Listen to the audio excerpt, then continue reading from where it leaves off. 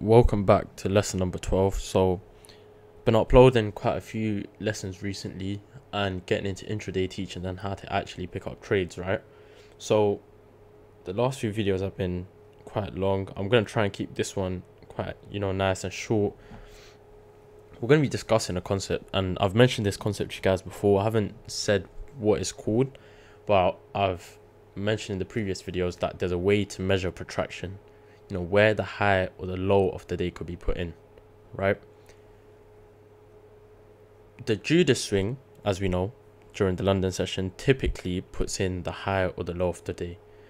So the CBDR, the central bank dealing range, or some people call it central bank dealers range, is a way to be able to measure this. It's a measure of the protraction that occurs to form the high or the low of the day. And the reason I've kind of left it until now to teach, but I think it's something that acts as an extra confluence. When I first learned this, I thought it's the kind of like, it's just everything. It's just going to tell me where the high and low of each day is.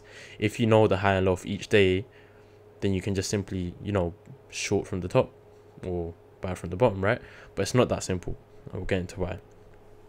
But in the right conditions, combined with the right things, it can help you form a very high probability thesis for where the high or the low of the day was made.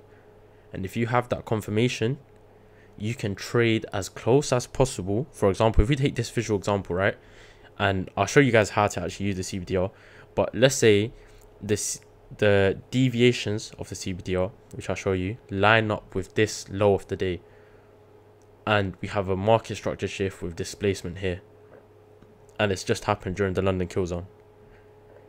Is it very probable that that's the low of the day? We have to consider other things, your weekly bias, where you are in the week, blah blah blah, but let's ignore all of that. Let's just think about the daily candle.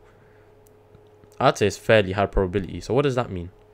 If you know this is the low of the day, you can even go on your lower time frames, your 3 minute, your 1 minute, find a good entry, take this low, add your ADR, now you know where to take a profit. If you want to be safe, you can still catch a very nice trade from here to the top of the Asia range, right? In this specific example, that is.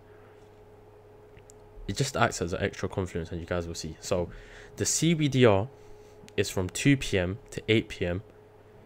New York time, right? That's very important. As you guys can see, this kind of like flow chart. We go from 8 p.m. to, of course, New York midnight. Makes sense. This range that forms, we want it to be 30 pips ideally. That's a good number to have it. The example I'm about to show you guys is basically, 30 pips perfectly, which is quite convenient. And the CBDR needs to be used for currency pairs only. Don't try apply it on your indexes, US 30, US 500, and all of that stuff. It's not made for those. But the time aspect on this is different. And central banks, you want to connect them to currencies, right? Let's jump on the charts. Okay, so this is Friday on EU. I'll just turn my session indicator on. As you guys can see, this is what Friday done. Tokyo, kind of built a range. We did actually trend when you think about it, all the way up. London still does offer a Judas because we formed the high of the day, and then we have that move downwards from New York. When we consider where the CBDR is, it's in the previous day, right? So it's setting up for the high or the low of the next day. Now you guys see this blue box. Let's zoom into it a little. This first candle is 2 p.m. and this last candle here is 8 p.m. So I can actually bring the box here, right? And now that I've zoomed in, I can do it properly. But what we want to do from 2 p.m. to 8 p.m. is mark out the high and the low that happened during that time, right? Now we've marked the high or the low of the day. What we can do is use the deviations of this range. If you've done maths, you know what the deviations are. Wrong tool. We want to project them. So first of all, this range is almost 30 pips perfectly, you know, which is very great, because I don't think that happens very, very often. I wish it did. It would make life a lot easier. But if we use, right, go from the bottom of this to the high. Sorry, I'm gonna have to change my fib settings down the OTE. So if you get rid of, we want to keep the 0.5, 0.7. To be fair, we don't even actually need the point. Yeah, so -2, -3, 4, and we'll just add a -5 as well. Probably won't need it. Okay, cool.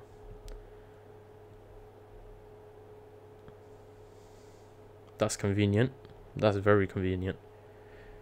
3, right?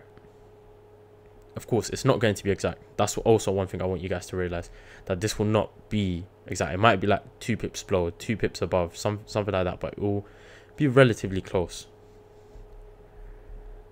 Now, right, if you go back down here, just move it to make it a little bit neater. So all we've done is project this range. This is 1 deviation of this range, 2, and of course 3, and price lines up here, right? But we have to add logic. The CBDR doesn't just work by itself, because if I just place this here, right, and you know tomorrow you expect the Judas swing to be bullish, right, how are you gonna know which number to use on CBDR? You don't just, you know, use the CBDR. You need to apply logic. So if we come out to our 4 hour, I had this marked for ages, right? We have this imbalance, and we know price is drawing to it, right? So it fits in with our narrative, and we know it's very likely that we make the high over here, the high of the day inside this, and then we drop. So what levels, right? Once I've projected my CBDR, what levels am I looking at? I'm looking at my 3 and my 4, right? Possibly even considering my 5. But how do you know which ones are going to be relevant? If we go back down to 15-minute. Remember that concept we use for, you know, almost every day. Use it for so many things now. The ADR. If this is 30 pips, right, you're not going to expect it to be all the way up here, right? That's 150 pips away. Is that realistic considering your ADR? No. But is 3 realistic? 3 is realistic. 4 is even stretching it a little bit, you know, 120. So what happens? We come to 3. It's 90 pips away. And we form the high of the day. Then we move lower. So how could you have used this? You come to the 3 during the London Judas swing. We then have a market structure shift with displacement, we can say here, right? Because we take out this low. And you can see it's just a straight down move at first. So if we project a fib, oh, I'm going to have to change it back now. Let me just change this back.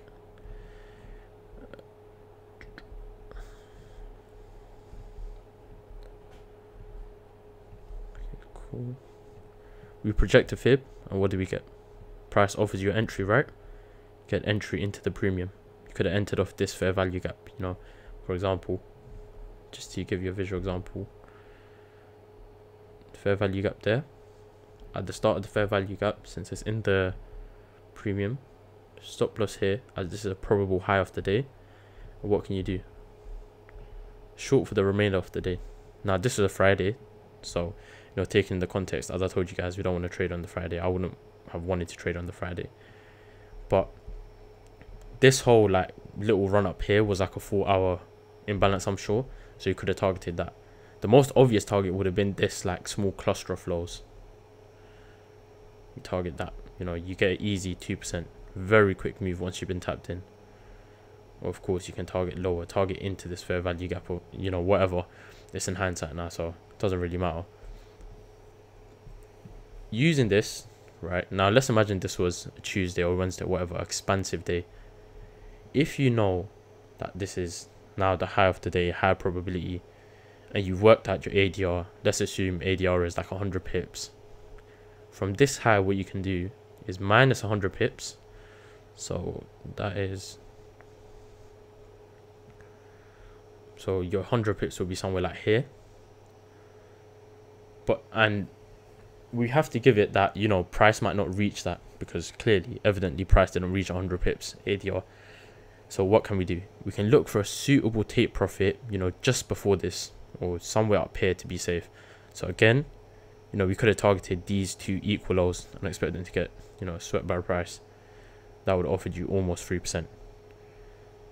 And of course, if this was like the middle of the week and price offered you that full, you know, expansion, that large move of the day, you could have targeted deeper and caught a nicer trade.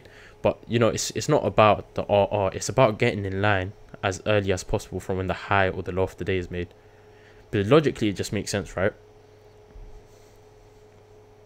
If our daily range is going to be from this high to a low down here, let's imagine, and we want to short, we want to be part of the expansion, it makes most sense to get in as high as possible, right? Because we can assume the same target and possibly catch several entries. This is a 15-minute even. You know, on the 5-minute, you might be offered more entries. Over here, this isn't great. You weren't offered a lot of entries, I'll be honest. You know, it's not very nice price action. But on a typical day, you might be. And that's how we apply the CBDR. It's not some, you know, as I thought it was when I first learned it, some very overpowered concept where, you know, you can like just instantly guess the high or the low of each day. No, it's a concept that needs to be applied with logic, right? You have to combine the concepts. This is why I'm teaching it towards the latter end of, you know, the intraday teachings and the lessons, because I've taught you a few concepts now, but you have to bring them together. And you know how I tell you guys, I start my days off with the ADR, with New York midnight price. This is also something I use. Now, what I need you to understand, right? The last thing I'll leave you with, this CBDR is very ideal. It's 30 pips. It's perfect. If this was something like 40 pips, I probably won't consider it. Because 40 pips is very large, right? Again, reference to the ADR. It just wouldn't make sense. Sometimes I've seen the CBDR be like 45 pips. You can't really use that. You know, it's not very practical. Some people differentiate and use the bodies of candles rather than the wicks, right? So here, for example, here it wouldn't make a massive difference, but if I zoom in, they would have projected it as something like that to the body of that candle. Very minute difference, right? Doesn't really change much because, you know, price still is basically at the free, it's just a couple pips above.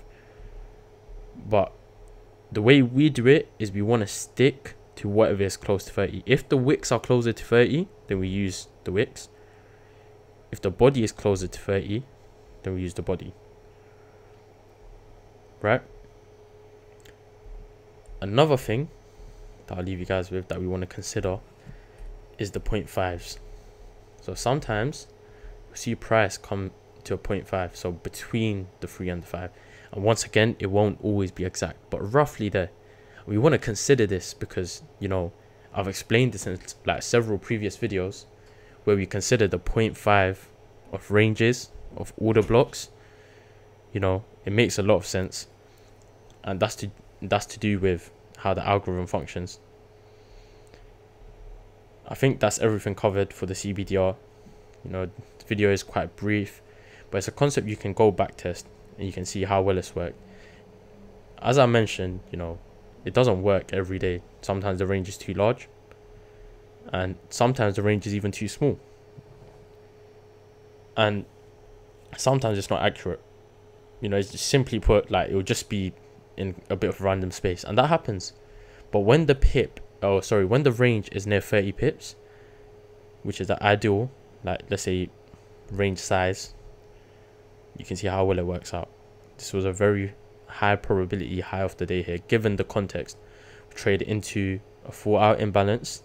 We're in line with one of, you know, the CBDR deviations.